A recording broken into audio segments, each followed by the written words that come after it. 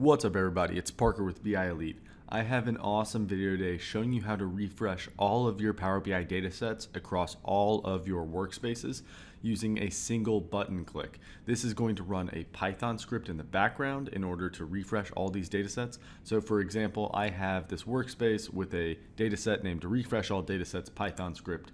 If I click the refresh now button, you'll see after a few seconds, once it kind of kicks in, it's going to refresh the other three datasets in my view here. So now we see they're starting to refresh and they're successfully refreshed at 8:32 a.m. But the even cooler idea here is I can go to all my other workspaces, like another workspace, and check out my datasets. And you can see these datasets were refreshed as well. So this is going to refresh all of your datasets across all of the workspaces that you have access to. So this is an amazing trick, and I'm going to show you how you can do it in just a few steps. So the first thing you need to understand about this trick is it's running a Python script. Here's that Python script. If you want to be able to just copy and paste this into your own editor, you can go ahead and navigate over to the blog post accompanying this video and copy it directly from there. So we'll get into this code a little bit later, but basically what it's doing is it's connecting to the Power BI REST API. Once it authenticates, it gets all of the workspaces that you are a part of, and then all of the data sets of all of those workspaces, and kicks off a refresh for each one of those data sets. But we'll get into that a little bit later. So the first step in order to be able to run this Python script is firstly installing Python on your machine. I have another video showing you how to install and run Python scripts in Power BI, so make sure you check out the video. I'll link it down in the description as well. So the first step that we need to accomplish here in this video is we need to go to the Power BI API registration tool. So you can find it at this link, dev.powerbi.com/apps. And basically it's a two-step process. The first step is simply signing into Power BI. I've already done that. And the second step is registering your application. So you firstly need to name your application. I named mine Refresh All Datasets. And then this is very important. Make sure you select the native application type instead of server-side web application. You need to select native. And once you do so, you just need to provide a couple of API accesses. We only need the read all workspaces and read and write all dataset API accesses.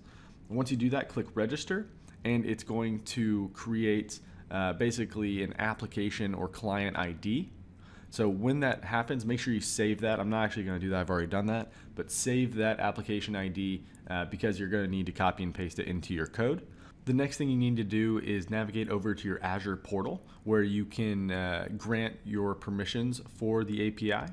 So just starting from the home page, if you search for app registrations, so navigate there and select your application that we just set up. So refresh all datasets, and on the left side there's an API permissions, and click this grant admin consent button, and it's going to grant admin consent to be used by your Python script.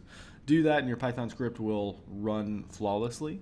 So now open up a code editor, take this code that I've already written. So again, go over to the blog, copy this code, and you're going to need to change just a couple of lines. So you're going to insert your client ID, the one you just got from that registration tool.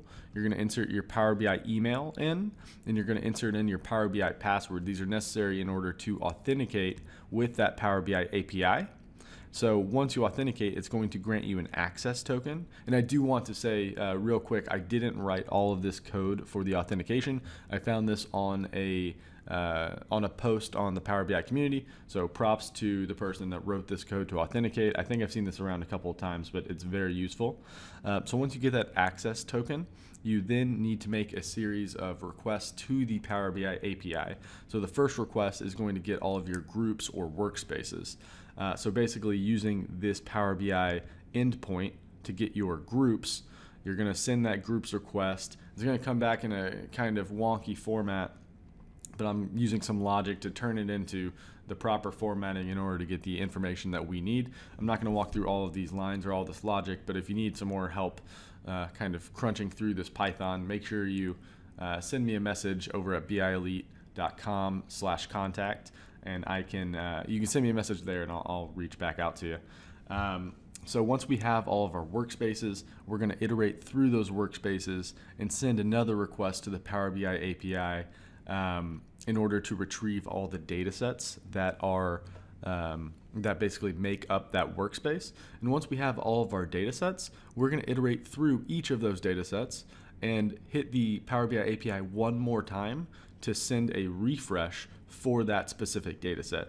So as you can see, just in this refresh URL line here, we are sending a post request to this specific endpoint, and you see that we're throwing in group and the dataset ID that we had received previously from those previous two calls. So doing that, we're able to kick off a refresh for each dataset for each workspace that I'm a member of. And finally, I should note that the last line here is basically saying final equals pandas.dataframe.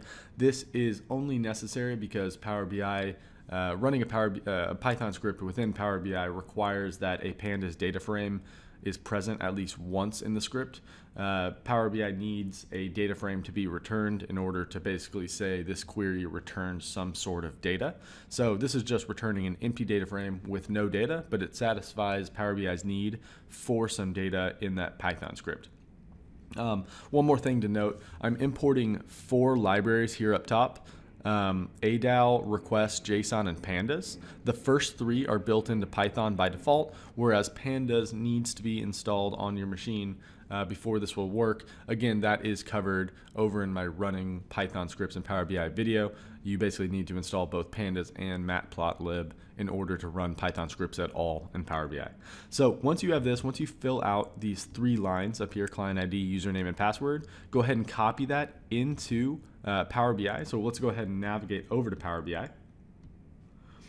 And I have opened up the back end of Power BI, the query editor, and I have created a new source with a Python script and simply pasted it in. So here is my script. And you see I still have those kind of dummy lines in, so this won't work for me. So I'm actually going to cancel out since I actually have my real credentials stored in there. So cancel out, or I'm going to cancel out. You click OK, let it run.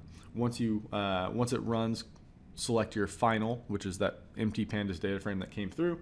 And then finally, it's going to return an empty table, but just close and apply. And once we're back at our Power BI report, once it's applied those changes and run through that Python script, it actually will have refreshed all of your data sets already since it's kicked off that script. But in order to kind of see this in its final working version, I'm going to go ahead and save it. Once you save it, just publish it up to your Power BI service portal. You can publish this anywhere. I've actually already published it to a workspace called Refresh Example. So now at Refresh Example, I'm going to navigate there, Refresh Example. So I have my Refresh Example. Now we're kind of back to the beginning. Once I click this Refresh Now button, as you know, is going to refresh all of my data sets. One thing you also need to know is that you do need a Power BI gateway in personal mode installed on your computer. As of right now, there is no other way to run Python on Power BI service unless it's through a personal gateway. So just to show you, I have my personal gateway, on-premises data gateway, personal mode, already set up on my computer. This is extremely necessary, not very hard to do. Just Google for Power BI personal mode gateway. There's some documentation showing you how to set that up.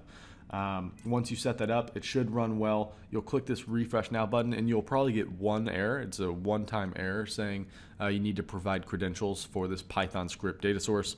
Simply click sign in and it'll just go away and you'll be able to refresh as many times as you want.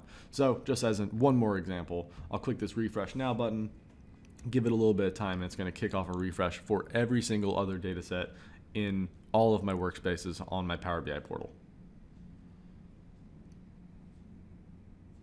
So these are starting to kick off and finish. You see this time has changed now as we've gone through this video, and going back to our other workspace, we see these are now updated as well. So I really hope you like this video. I'm going to use this trick all the time in case I need to refresh all my data sets at once instead of going through each individual data set and clicking the refresh now button. This can be used in conjunction with the scheduled refresh as well. Just keep in mind that you only have 8 refreshes per day. So each one of these refreshes that we're kicking off via the Power BI API is using one of your scheduled refreshes. So in reality, for my data sets, if I need to keep them really up to date, I'll probably do something like setting up 6 scheduled refreshes per day and still allowing myself to click that button at least twice a day in order to refresh all my data sets. So I really hope you like this trick. Make sure you check out the blog over at the BI Elite blog. It has some really good stuff over there and a little bit more information on this trick. So in case you like this video, make sure you subscribe to the channel, subscribe to the blog, and I will see you in the next trick.